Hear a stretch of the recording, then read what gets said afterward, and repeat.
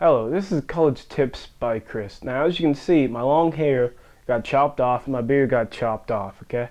I have a job interview next week, so I thought this week's episode would be about appearance, okay? Appearance is very important. Now, you can't get much casual than having a hoodie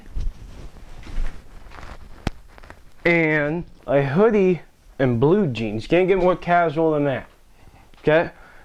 Now we're working ourselves our ways up. We decided to ditch the hoodie and wear a shirt. Okay? And then we decided to go one step higher, which would be blue jeans and a button-up shirt with stripes. Yes, stripes. Then we decided to step it up one more. So we decided to get a long sleeve black shirt with buttons, no stripes. Then we decided to go another step higher, which lands you khaki pants. Khaki pants is better than blue jeans.